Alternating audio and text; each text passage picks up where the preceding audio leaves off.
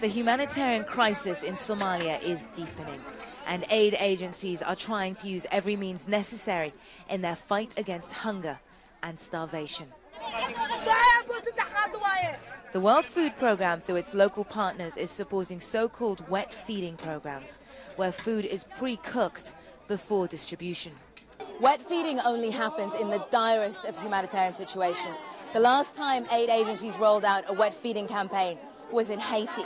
For those people that you see queuing here, this is the only guaranteed meal that they have.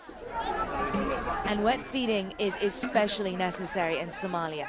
Increasingly here, the hungry and vulnerable are being targeted for the little aid they're receiving.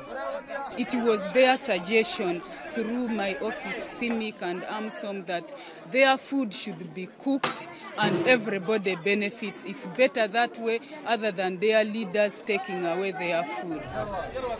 But it's not just corruption that worries them.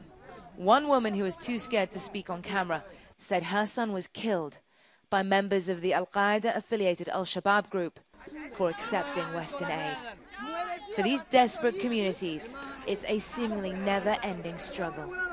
They must fight to protect even what little they have. Nima Elbagir, CNN, Mogadishu.